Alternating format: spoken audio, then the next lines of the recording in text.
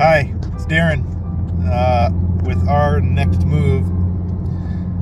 Yeah, it's a really beautiful, beautiful Sunday afternoon here in Port Orchard, Washington. It's nice and sunny. It's probably close to 60 degrees. It's clear. Sky is blue. And I decided I had to run to the office real quick. I know it's Sunday, but I just had to stop in and do a quick thing there. And as I'm commuting back home, I started thinking about something I mentioned to you guys yesterday, or at least in a recent video. And that was, whenever I went, if you guys recall, whenever I went shopping, and Noah was always with me, so it wasn't really a big deal, but whenever I went shopping and stuff,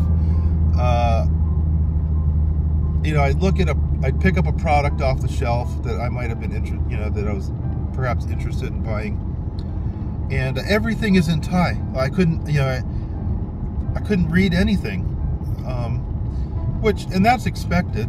I mean, you're in a foreign country, and so English is not the primary language.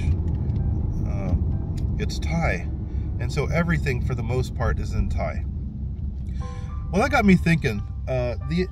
The other thing is, while I was in Thailand recently, like you guys are aware of the fact that I just came back not too long ago. I married Noe while I was there. But anyway,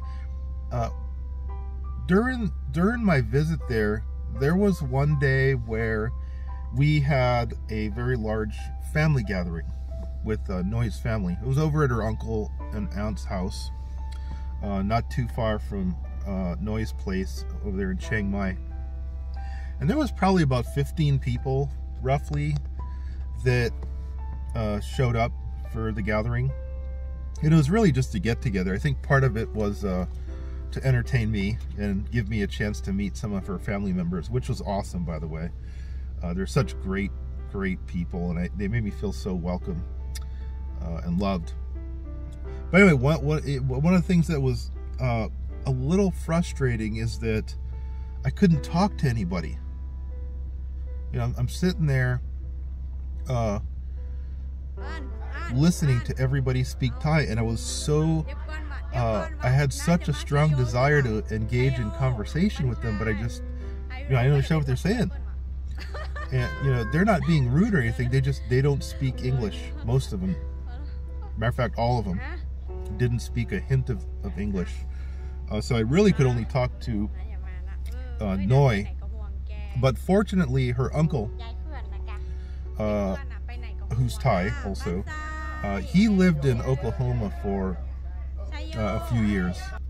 And so while he was there, he picked up some English, and so he could speak a little bit of English. And so I spend most of the time just talking to Noe and her uncle, and then just kind of listening to the various conversations that were taking place, despite the fact that I didn't understand a word they were saying. So that's one of the things I'm going to have to get used to. And I kind of felt a little bit like, not really an outcast. I just felt like I wasn't as included in the party as I would have liked to have been. And again, they weren't being rude. It's just that they don't speak English. So, that's just my feeling, my thoughts. I know that wasn't truly the case.